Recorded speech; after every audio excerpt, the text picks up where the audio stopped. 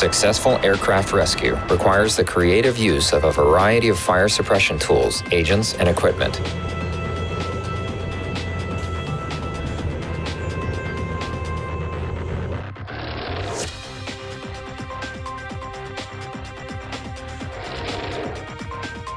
Firefighters should know the purpose and location of each tool. Other fire departments and emergency agencies have additional fire suppression equipment you can call on when needed. Make a list of other resources and post it where you can get access quickly in an emergency. Fire suppression tools and equipment present many hazards. They should only be used by trained and qualified operators wearing protective equipment and clothing. They should never be operated by firefighters who are excessively fatigued. Firefighters should perform routine scheduled inspections of tools and equipment to ensure that they are in good working order and service to proper levels. Differently equipped response vehicles are used to suppress fires for various types and sizes of aircraft. Every ARFF vehicle is equipped with two-way radio systems to communicate with other ARFF vehicles, air traffic control, and other fire stations. ARFF vehicles have flashing or rotating beacons and are painted to contrast with the background environment. ARFF vehicles are equipped with fixed large volume nozzles or turrets on the bumper and/or roof. Bumper turrets are typically used at close range and to protect the vehicle from flare-ups or reflashes. The maximum range of a bumper turret without wind is usually 150 feet. A high-flow bumper turret is often the primary fighter-fighting turret. Most ARFF vehicles can discharge agent from turrets while moving. Many turrets have half-flow and full-flow settings, which allow firefighters to knock down a fire while conserving agent for later use. Bumper and roof turrets can have 4 different types of nozzles: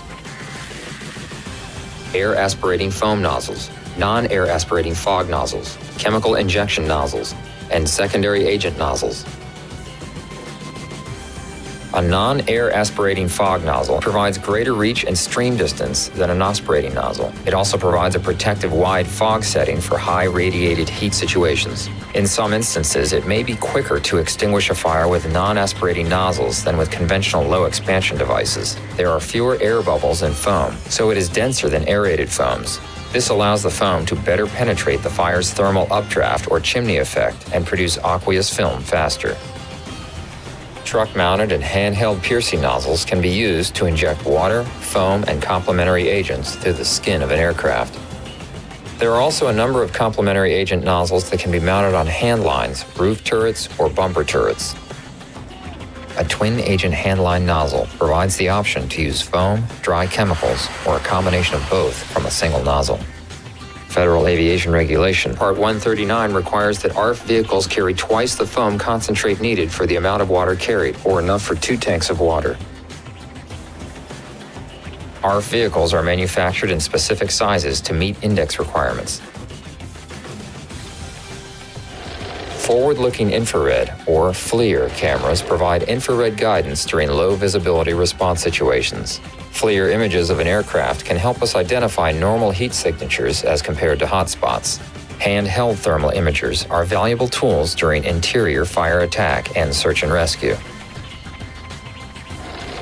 The Driver's Enhanced Vision System, or DEVS, uses FLIR and other technologies to help drivers with 3 difficult aspects of poor visibility response: navigating to the accident site, locating the accident, and negotiating terrain and obstacles on the way to the accident site. DEVS can be implemented as a standalone system on an ARFF vehicle with no tracking or communication capability, or as a fully integrated system with an emergency command center. The DEVS navigation system provides the ARFF vehicle driver with the vehicle's location and helps navigate to the accident site.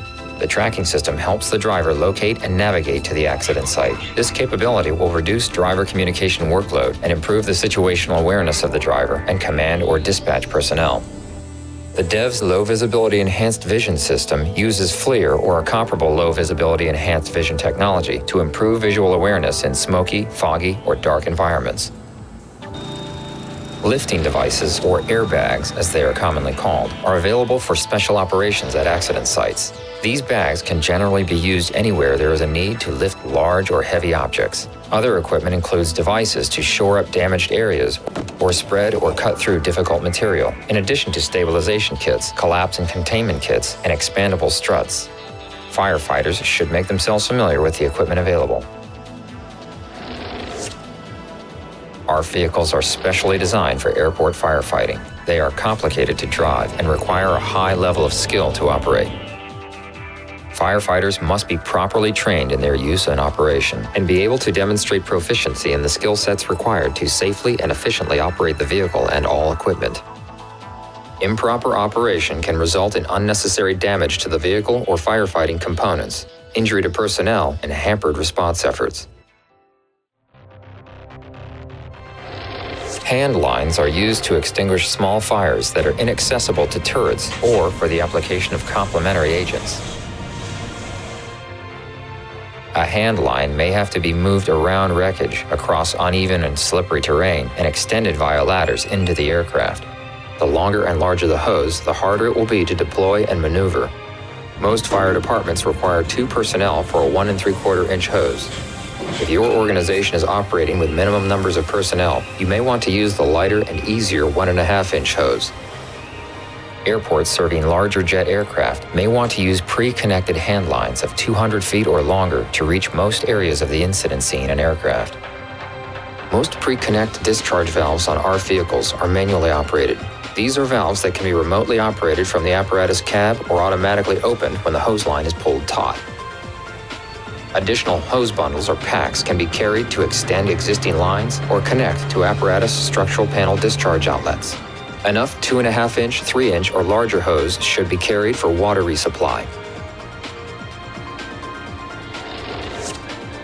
Small fire situations that do not warrant the use of turrets or hose lines should be handled with portable extinguishers. The NFPA recommends a minimum of 2 approved portable fire extinguishers on ARFF vehicles.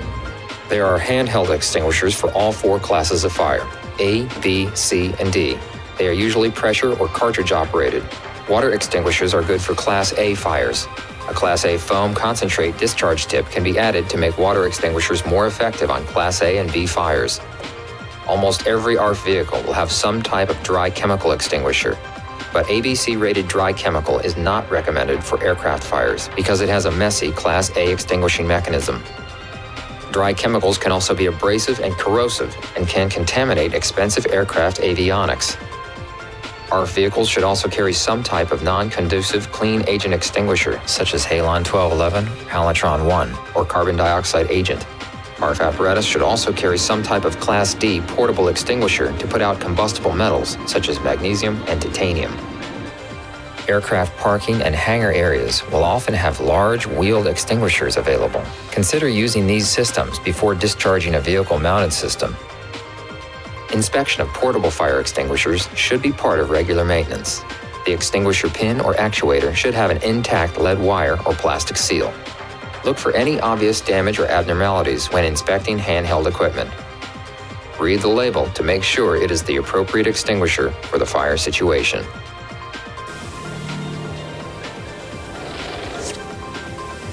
ARFF vehicles carry large quantities of water, foam concentrate, and complementary agents. Foam tanks are sized to carry sufficient quantities of foam concentrate to supply the ARFF vehicle through the discharge of at least 2 full tanks of water.